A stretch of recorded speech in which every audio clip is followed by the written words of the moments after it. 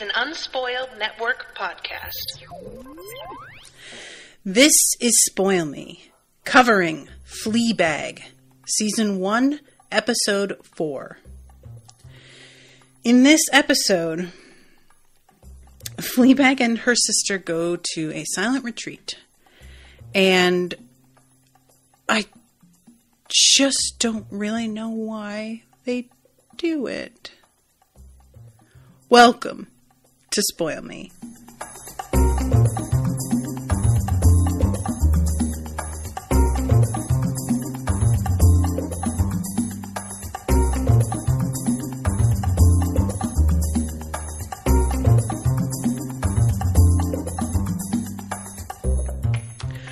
Welcome to the show, everyone. I am Natasha. Thank you very much to Bert for commissioning this episode. What's up, Bert?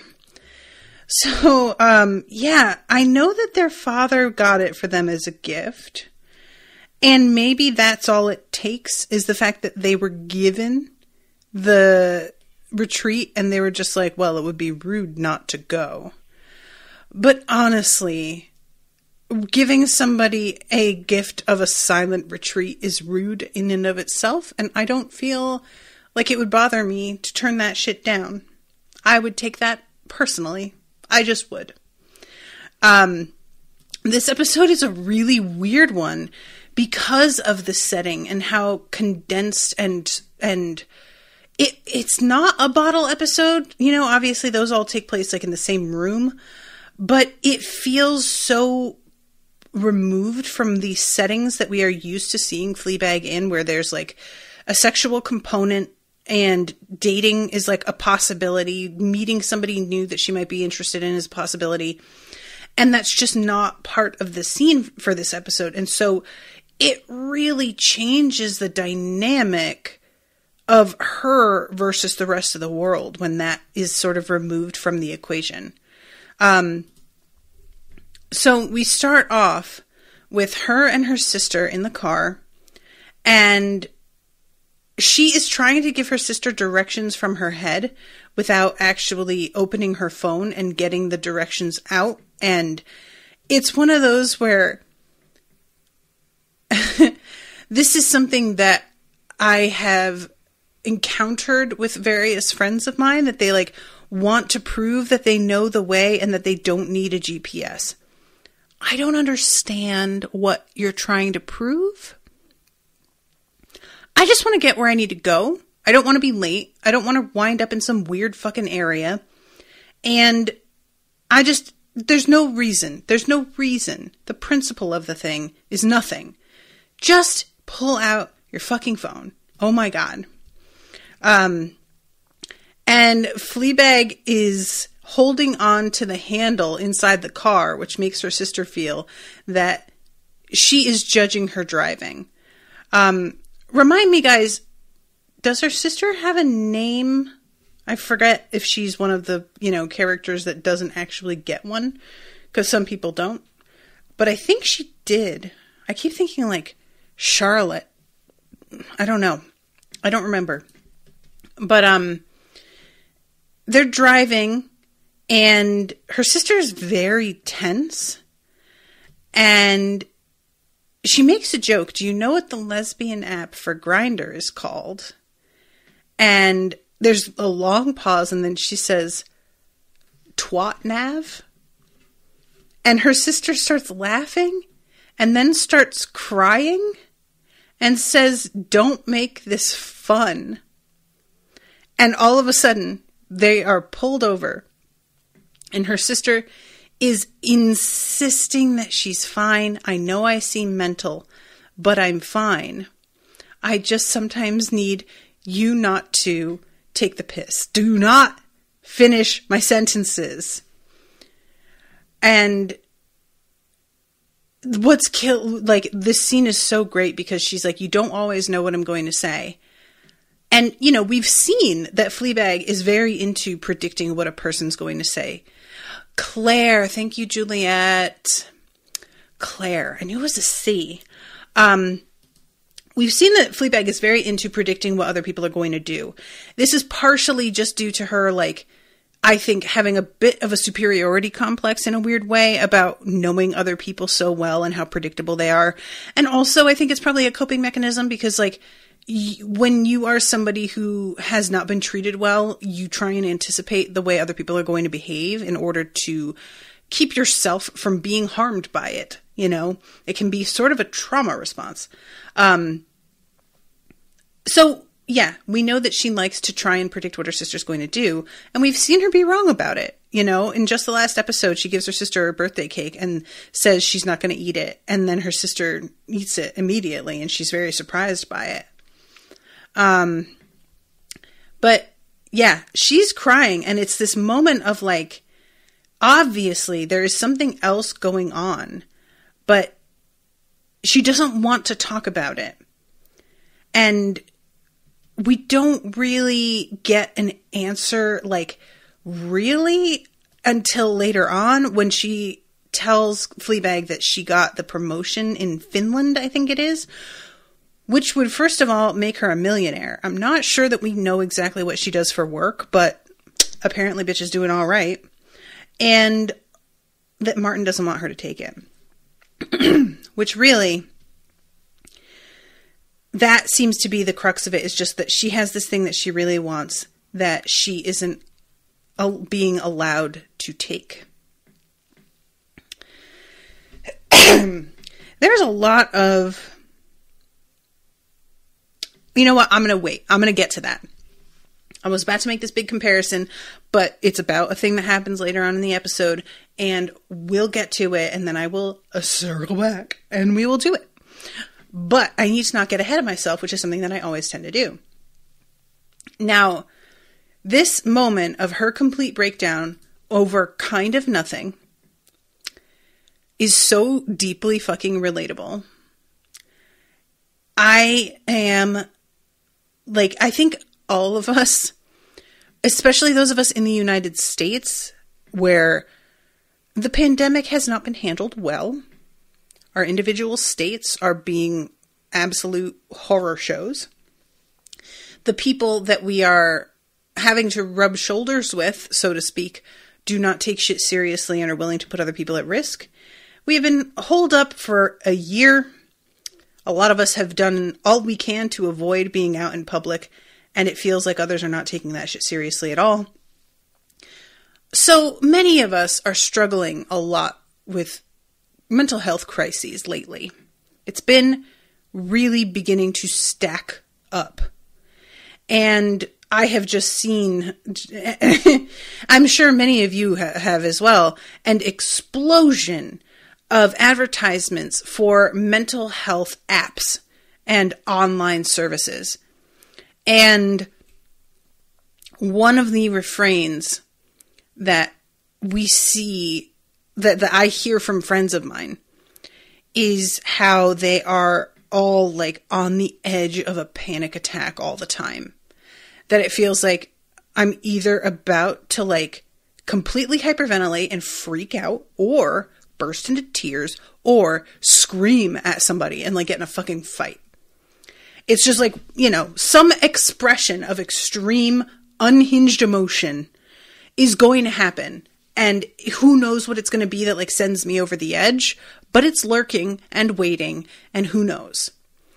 And it's really interesting that her sister has this meltdown here, and it's really easy to see her sister as the neurotic one, because she is a lot more upfront about what a mess she is. She's a lot more, she's a lot less likable in some ways than Fleabag is, because she doesn't have the kind of flippant sense of humor and the glibness. But there is an honesty to it that I can appreciate.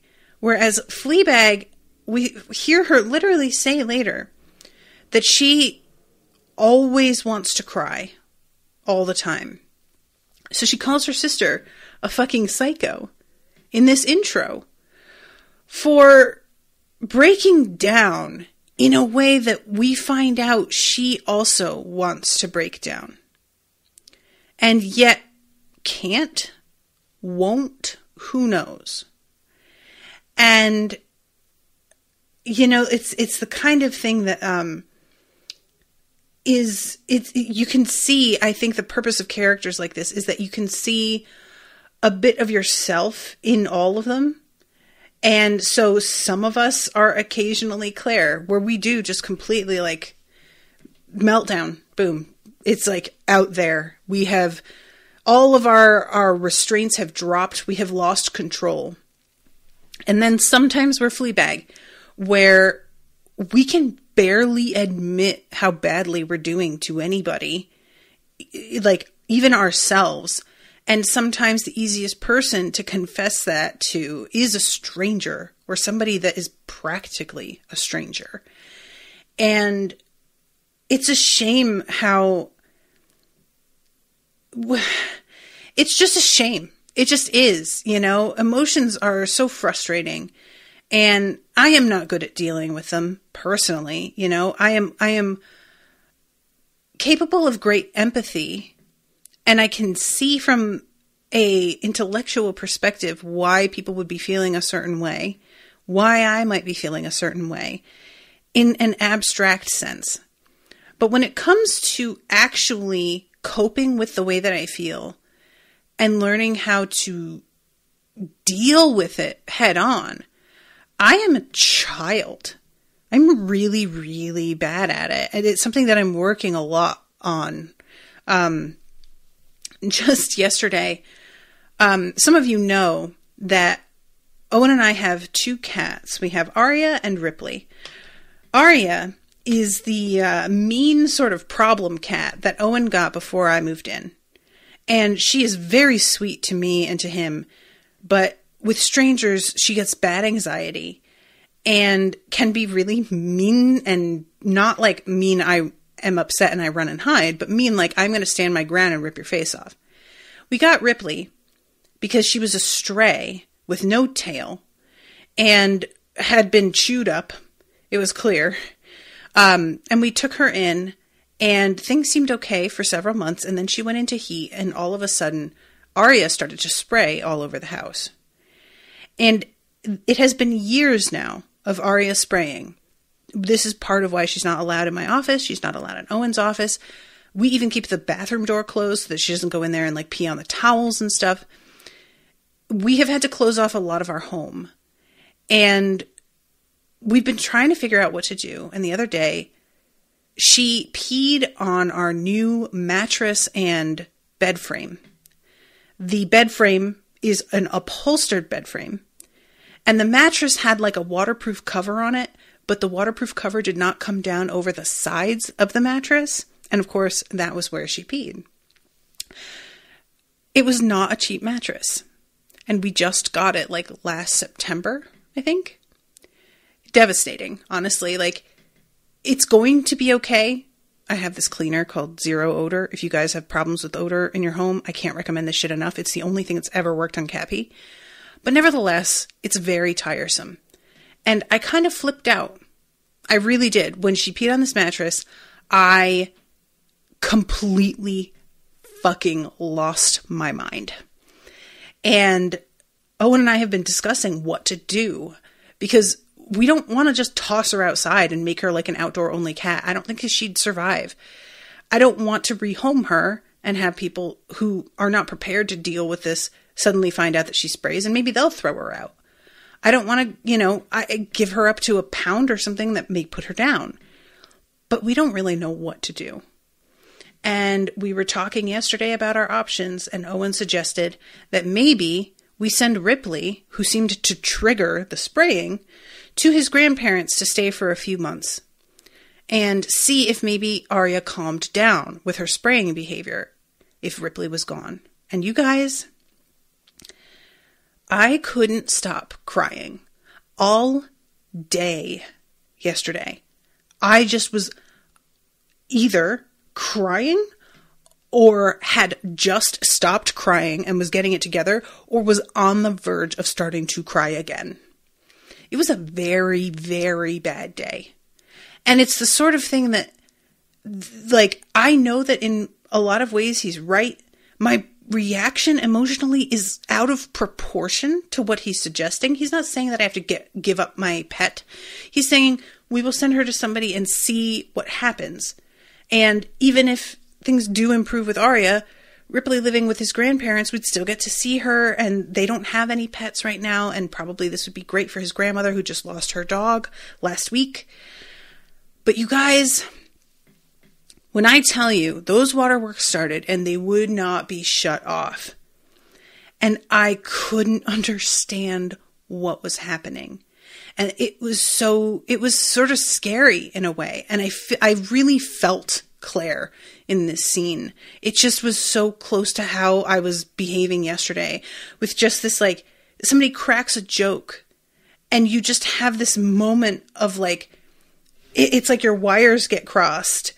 And the way that she says, don't make this fun, it's almost like she wants to be more okay with, like, she'd rather things be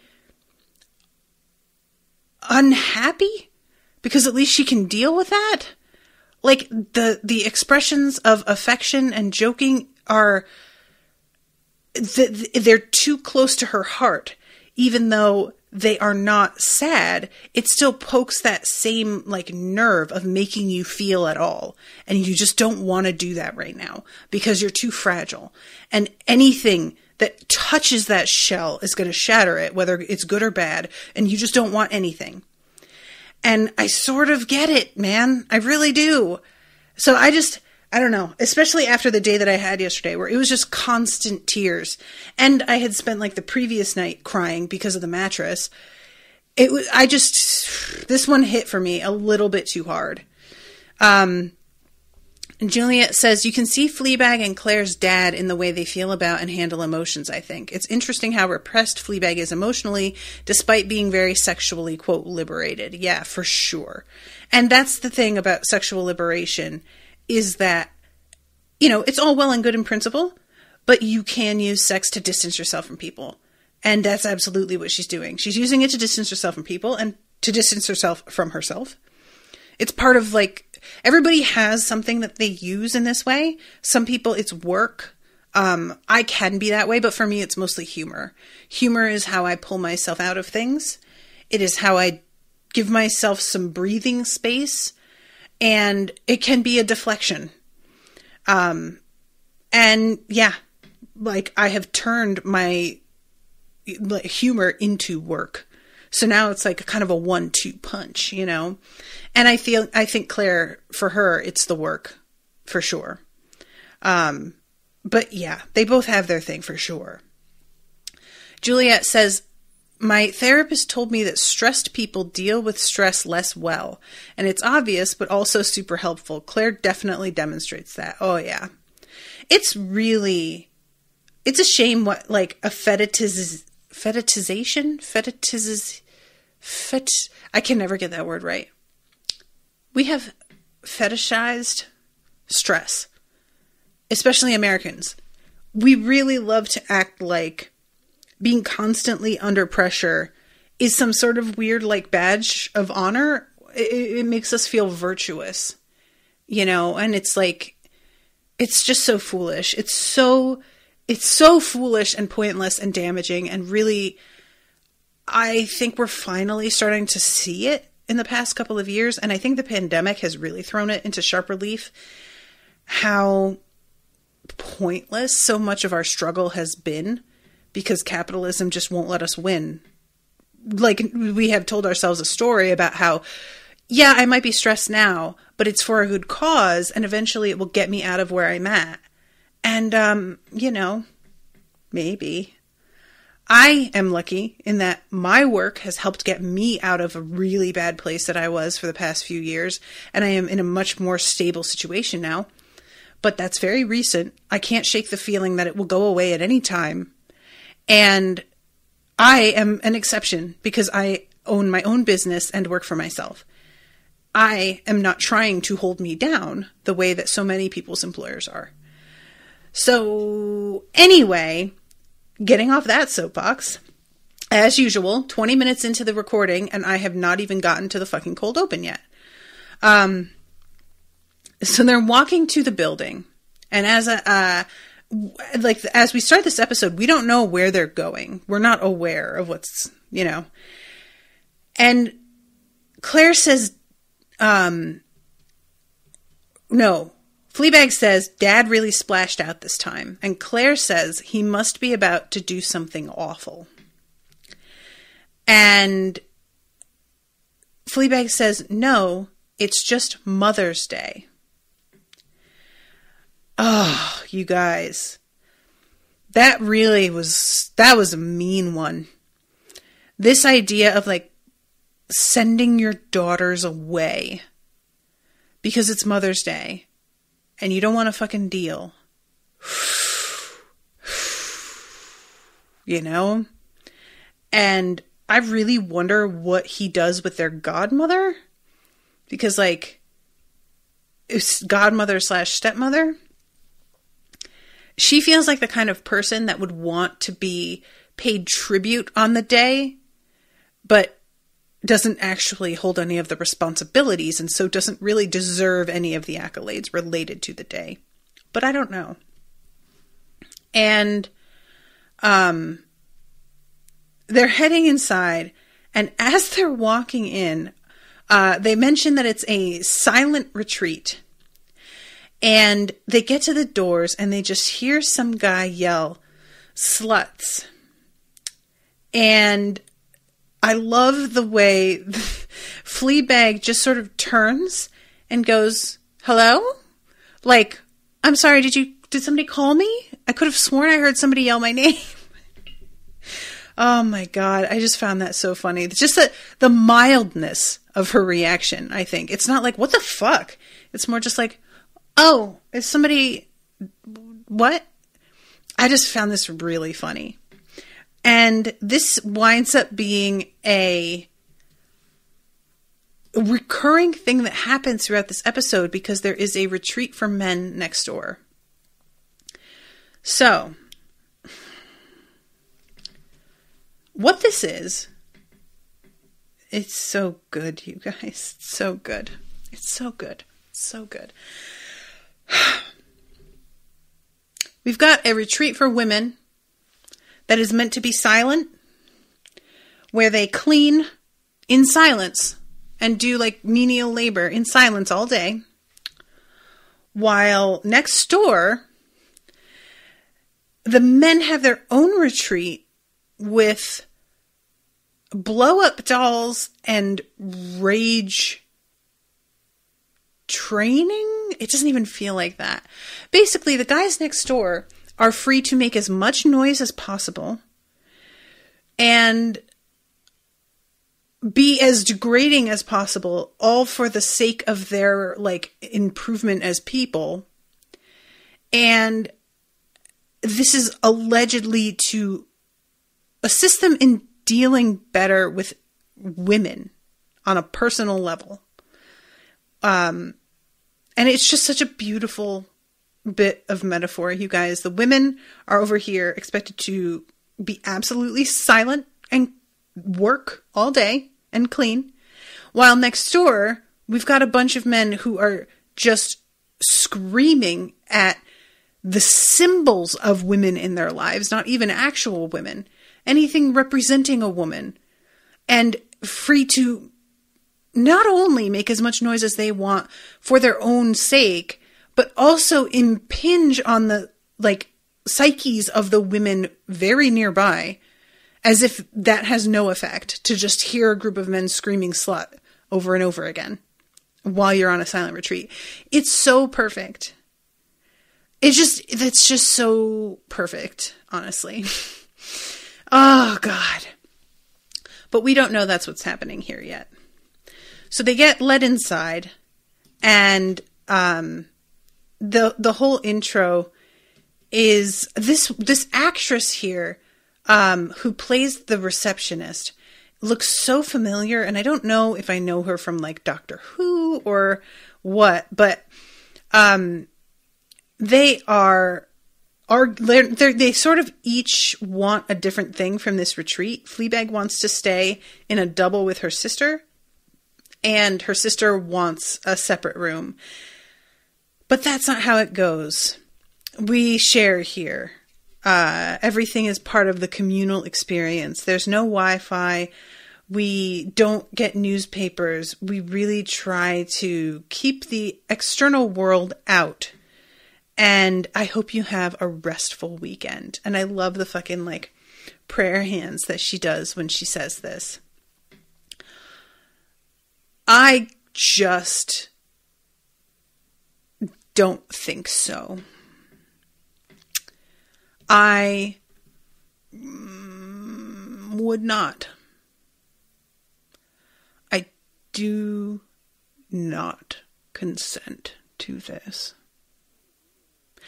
I cannot imagine not only being silent for like an entire weekend, but also doing that around total strangers, and this being intended to be restful.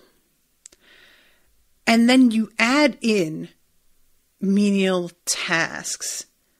I loved at one point when they're like scrubbing the floor and Clara's like, what even is this? I don't even do this in my own home. And I was literally thinking it right before she said it. It was just like, they're on their hands and knees like fucking Cinderella scrubbing the floor with like bristle brushes. Who even has a bristle brush? Like what? And then she said that and I fucking cackled. Karen says, also a little Easter egg. The feminist lecture from episode 1 was called Women Speak, and the retreat is called Women Don't Speak.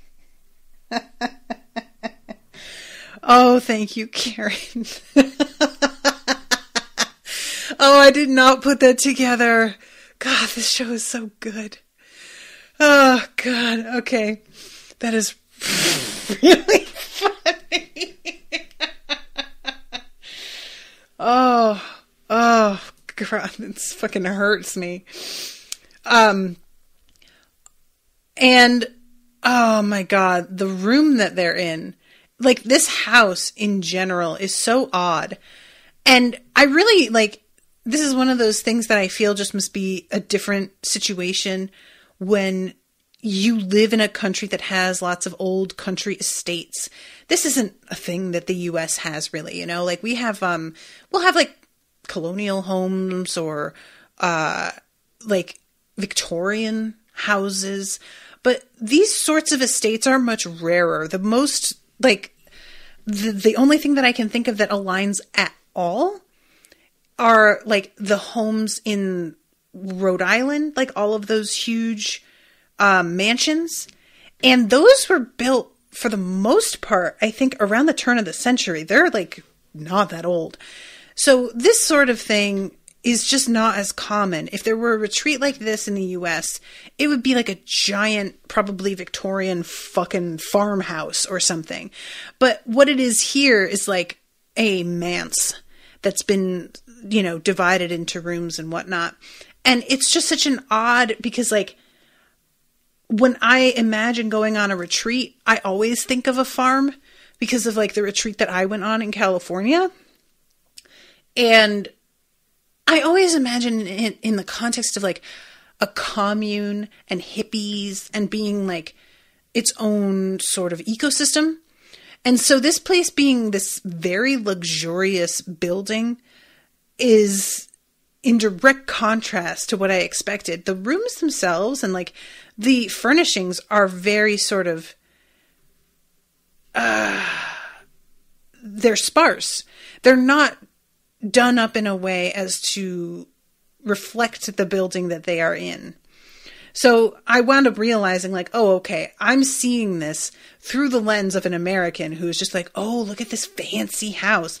When I don't think that's how, although I say that they were walking up to it and they were very impressed as they walked up to it. But regardless, I was really surprised at the whole like vibe of this place. So at this point, Claire notices first that there are like no electrical outlets in the room.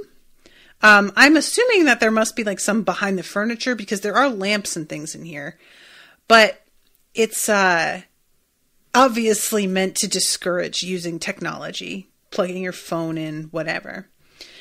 We also have the discovery of the tiny batteries, that indicate she was going to use them in her vibrator, or perhaps was worried about running out of battery in her vibrator. And Fleabag really pushes her. You didn't have to ask for a separate room. If you want to have a wank, I can give you some space. If you want to take 10 minutes, I'll just go into the bathroom and moisturize my wrists for a bit. Because she's been talking about the various things. She's got moisturizer for her face, moisturizer for her wrists and elbows and knees, under eye stuff for the ends of her hair. This is one of those bits that it's I really do understand how absurd it is, but also all that shit is specifically formulated for different parts of your body and necessary if you want to care for those parts of your body. Look, I'm not mad about it. It's stupid, yes, that we need to care about how our knees and elbows look. Granted, we should not as a race be so fucking preoccupied with that. That said, if you do care, you can't use the moisturizer that you use on your face, on your elbows. I mean, you can, but it's not going to be effective. It's not going to do anything.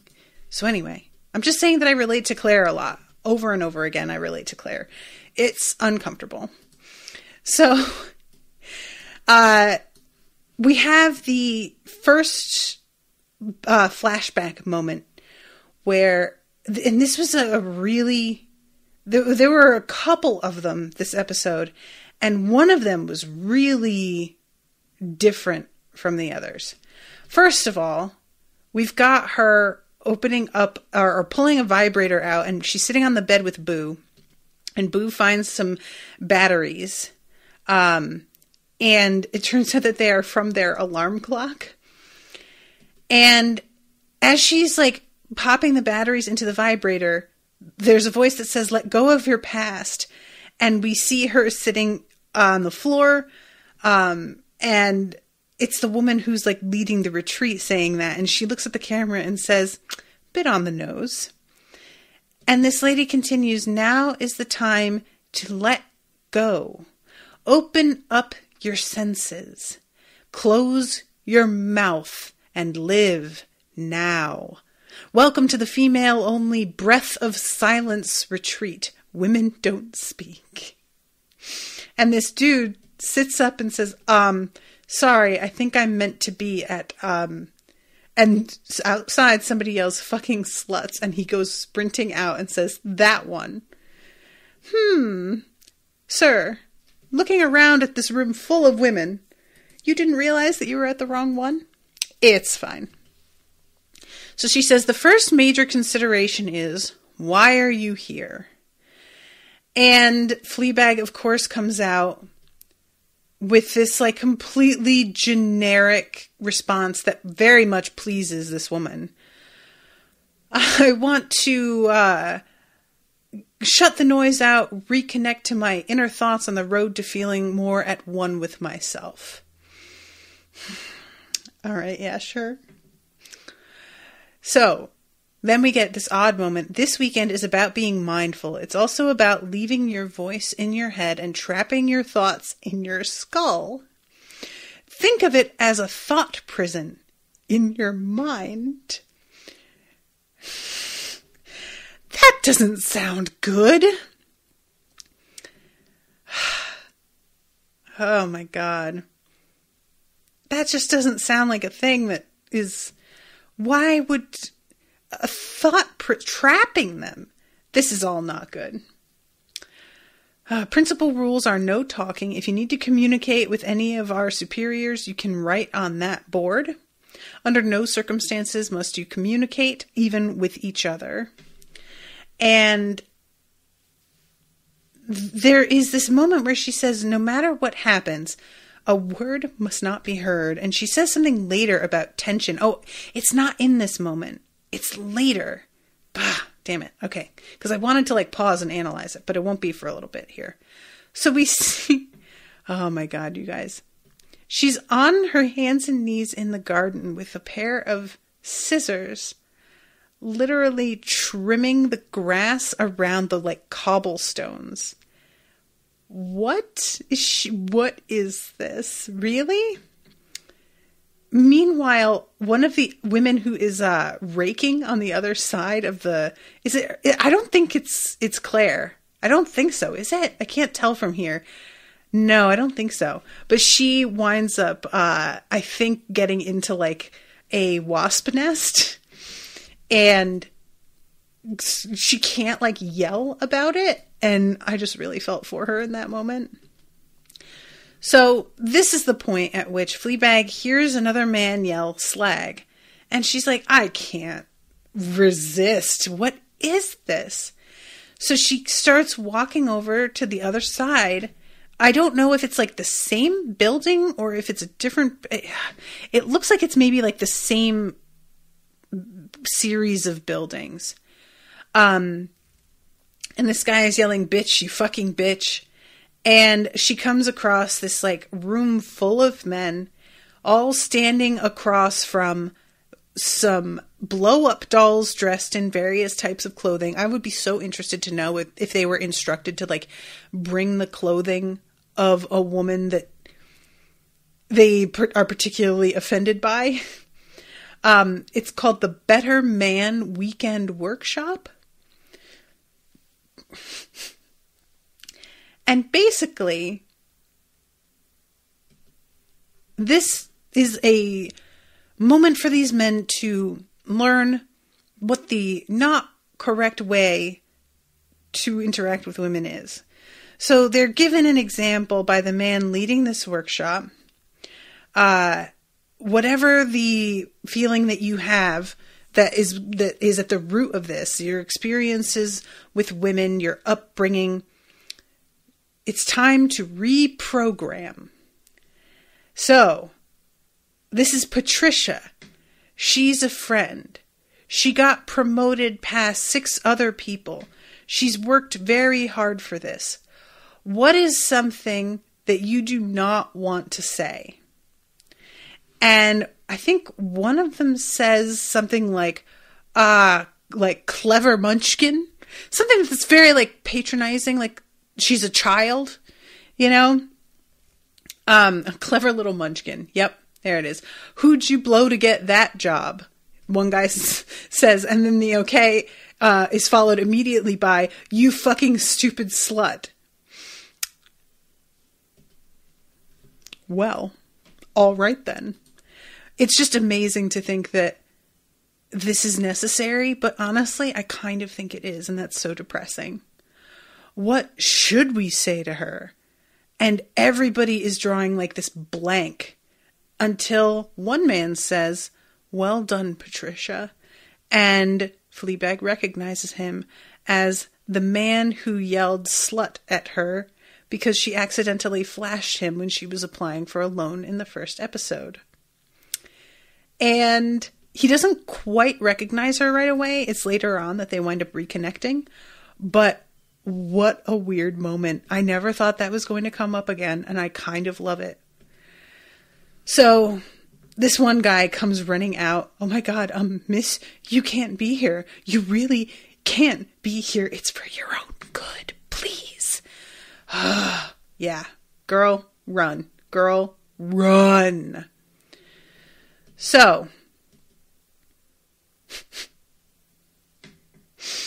this is, I think, the scene where these women are paired up. Fleabag and her sister are meant to be like stretching and mirroring one another's movements, look each other in the eye, and touch. And she does this. And her sister barely can keep her hands in one place before shivering, literally, and going, oh. And when they are upstairs alone in their bedroom again, she asks, are you okay? Really, are you? I really love, and I said this last episode, their relationship. I just am constantly surprised at how tender and loving they can clearly be with one another, despite the fact that they don't have any real connection, or not that they don't have a real connection, because they do, but they aren't making the kind of effort towards communication that I would associate with being close. Does that make sense? It's all unsaid. It's all subtext. It's all the ways that they like look at one another, the ways they commiserate at the same time over somebody saying something truly absurd that nobody else in the room seems perplexed by or even willing to comment on. I just really love the two of them. And at this point, Fleabag has pulled open or she pulls down her comforter and shows that she has the vibrator out. And her sister is just like very irritated and puts it on her nightstand and is like, though, it really was a pretty thoughtful present, actually, though, I have to admit. And then she says, and Martin getting me that sculpture, he must have really bent over backward to get something like that. I feel very lucky. And at this point, Fleabag sits up and tells her the truth about where it came from. And her sister doesn't respond, just shuts the light off and tells her to go to sleep. And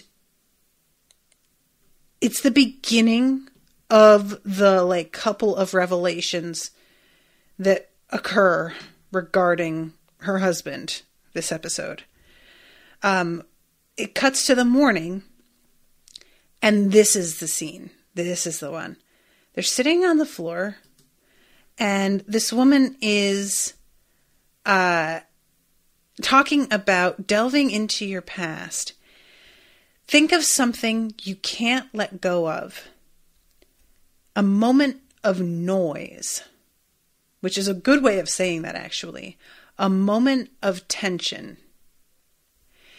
And it cuts to a scene of, I think, Boo on her, it looks like she's laying on the floor next to the bed. It looks like she's on the floor, whatever it is. And Fleabag hurriedly undoing her belt. And it looks like Fleabag had a glass in her hand, like she was holding a wine glass at the same time as she's undoing her belt. And yeah, definitely is. And it cuts right back to her in the present. And she kind of does this and looks at the camera and says, "Not for now." And I'm like, what the fuck was that? Because for a second I was like, oh, is this the moment when Boo died? And then I'm like, no, she's not on the street. I'm assuming that Boo died on the street, that she didn't get a chance to wander home. And even if she did, why is she undoing her belt? This is it doesn't feel sexual. It doesn't feel like that because Boo doesn't seem to be moving. It feels like she came home and found her slumped and is trying to do something. I don't know. There's just something very urgent and upsetting about this moment, and it's a total mystery. I can't figure it out. I've been thinking about it. I can't figure it out. And then she's told to think about a moment when she was more peaceful.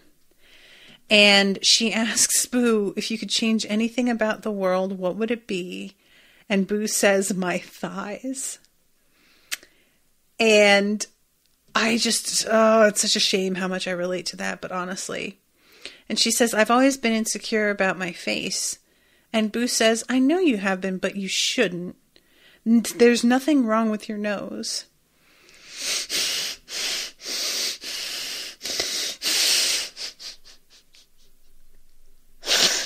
Oh, this moment. And the way that she just starts laughing as she realizes. And she says, I always say the wrong thing. And this is another moment of it feeling like the two of them are romantically involved because they're in bed together, but they're both dressed. I have a feeling that maybe there was like a quality of being in love, and it was just completely unconsummated. And I say that it's a shame because like it doesn't have to be that way. I don't want to always be like, well, it must have been romantic. They could just be incredibly close, dear friends, and that's absolutely just as valid. But there is an intimacy to the relationship that feels different than what most people have with a platonic friend. So then we cut to the next day.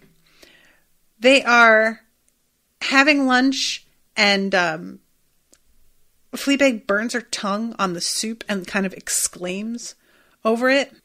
They have the polish the floors, and Claire's saying, I don't even do this in my own home. And Fleabag says, oh, it's very simple. We paid them to let us clean their house in silence. And Claire just bursts out laughing. And again, it's that laugh that transitions into a cry. Guys, I keep relating to her so much. I had this happen with Owen one time. It was years ago. It was like probably when I had first moved down here, and the divorce was just fresh. My father's death was fresh. The complete change of my life and everything that had, been my life was gone. And we were joking around, and he said something really funny. I started laughing, and I couldn't stop laughing. And then all of a sudden I was sobbing, crying. And it was just this like, it was like a runaway train, and I could not get a hold of it again. And just this moment of her bursting out laughing and then transitioning immediately into crying. Girl, yep. So this is when they get a talking to from the head mistress. Your fragrant lack of flagrant. I said fragrant. Your fragrant lack of disrespect smells amazing. I suggest you try sitting here in silence. It will be beneficial to you. So this woman leaves. I'm surprised that there's nobody like left to sort of oversee the fact that they stay in silence, because they immediately start talking. It's not even a question. And Fleabag finally looks at her and is the one to, again, instigate things. I went through your bag. I couldn't find anything, so you're just going to have to tell me what's going on with you. And finally, Claire admits that she got the promotion, that it would have meant she would be a millionaire, and that she's turning it down. I love when she says, I'm turning it down. Fleabag says, what? Why? Looks at the camera and says, Martin, and then looks back at her sister.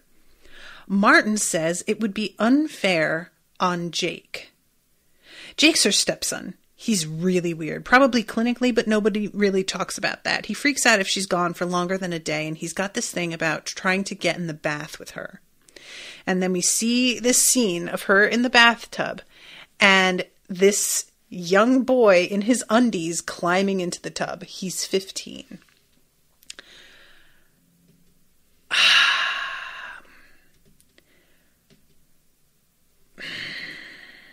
Okay.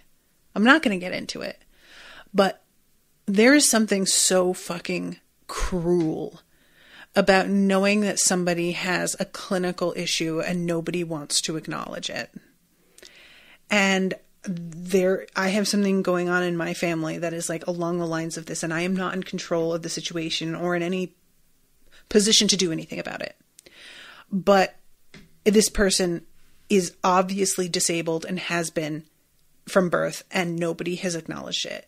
And I don't understand what people are afraid of, because all that will happen if you get somebody diagnosed is that you will now know how to handle like what's going on with this person better, perhaps have access to resources you didn't before, and generally you will be in a better place to help them. And I get so angry at people just not, because of what? Shame? Like, get over it. Oh, I'm disgusted. So anyway, Fleabag says, what are you doing? Go. This is what you've always wanted. And Claire says, I know.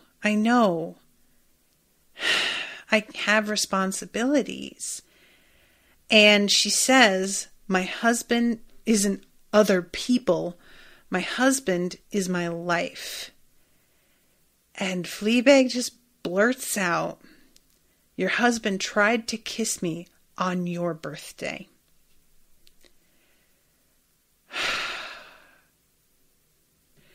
You guys, I am so glad she told her. I genuinely am. Especially in this moment when she's about to give up on her dream for a man who clearly could give a fuck. But Jesus, this is really rough. You know, it's really hard to watch.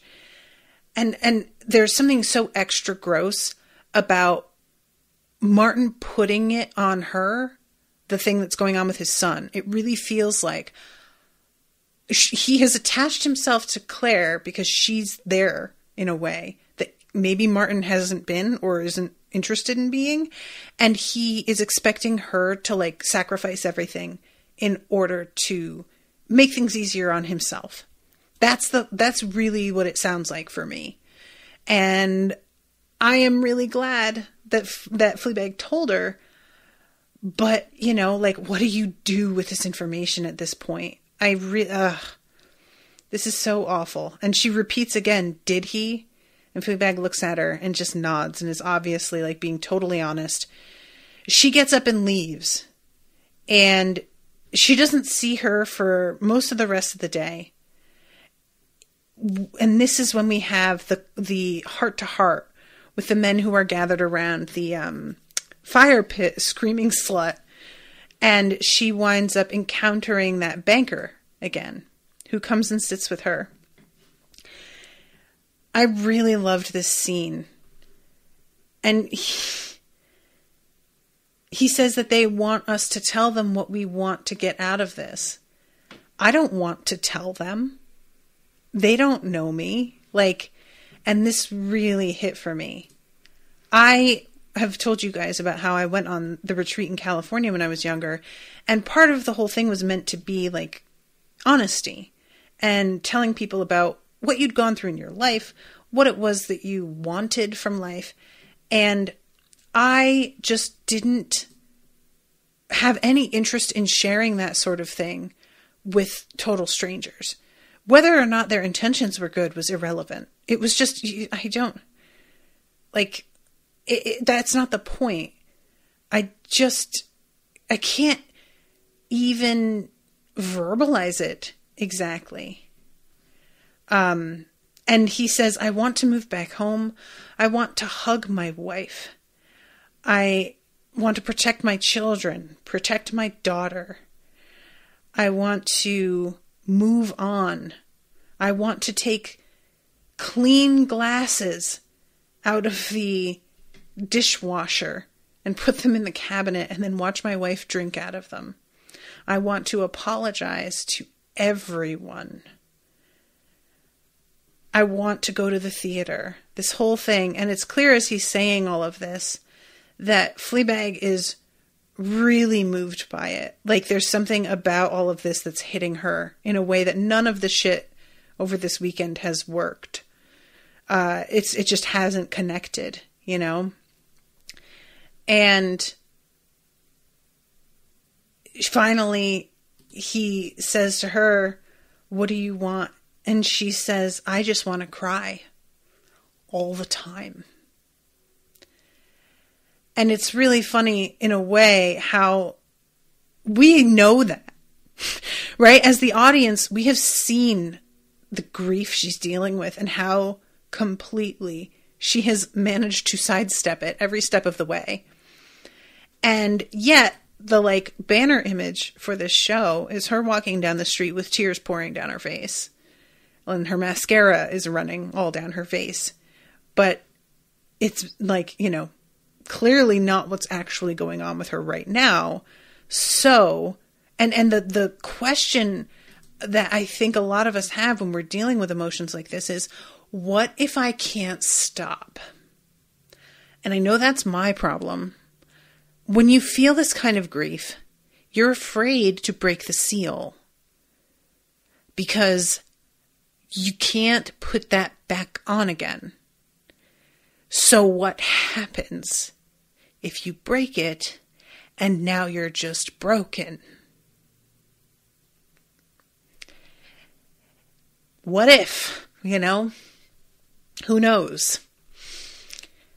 And she goes back to her room and her sister is already asleep in bed.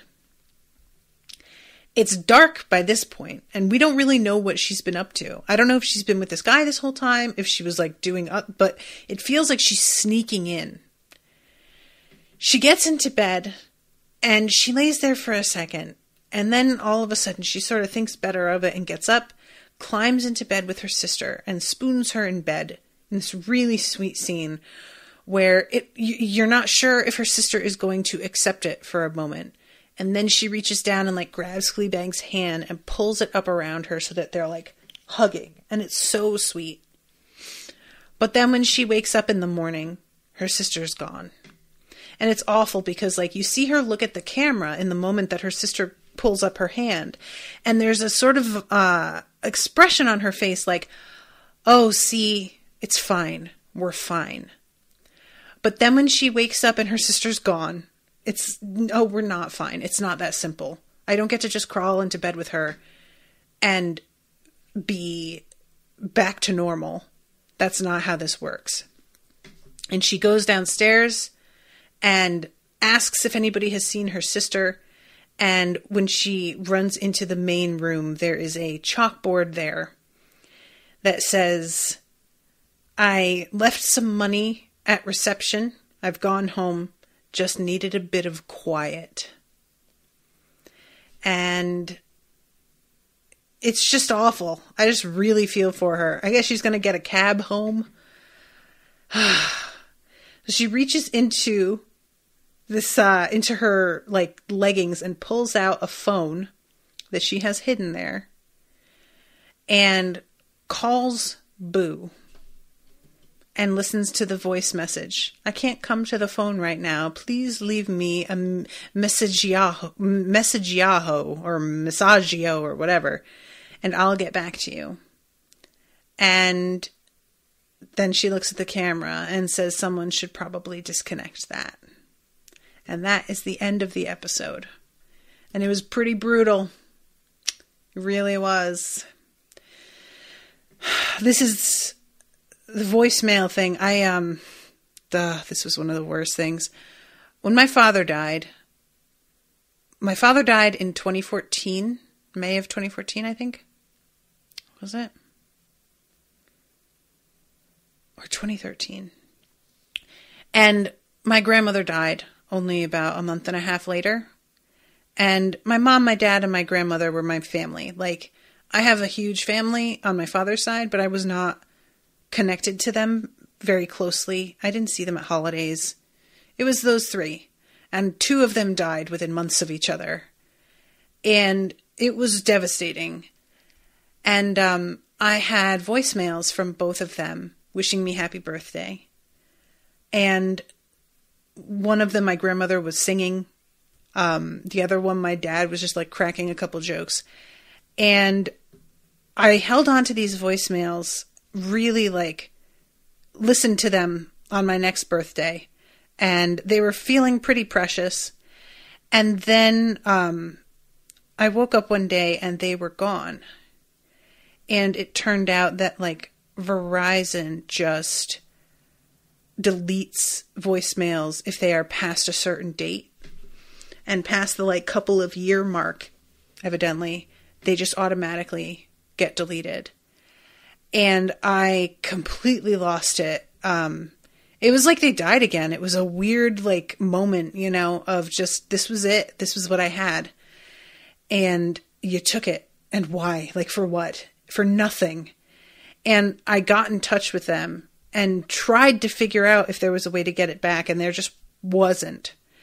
But if I still had them, I would listen to them all the time. I definitely would. You know, it's just the sound of somebody's voice is something that there's no replacing that. And the fact that she did this here, it just feels like something that she does for comfort anytime something gets particularly bad. I really wonder what her sister's going to do, because the fact that her sister embraces her in bed makes me feel like she knows better than to blame Fleabag. She's not doing that. People do.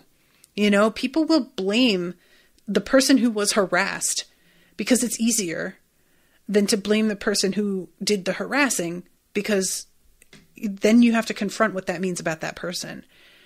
And so I wasn't totally sure. I hoped that she wouldn't, but I wasn't sure. And I was very glad to see that she gives her a clear signal before bailing that I don't blame you. I'm not mad at you. Nevertheless, I really want to know what happens after that. Like, you know. So, that is the end of the episode. The next one I will cover will be a week from today, the 23rd of March. So, guys, thank you all again for hanging out with me and listening. I hope you've been enjoying it. Thank you again to Bert for commissioning this. And I will be seeing you all again soon with a new episode. Until then, toodaloo, motherfuckers.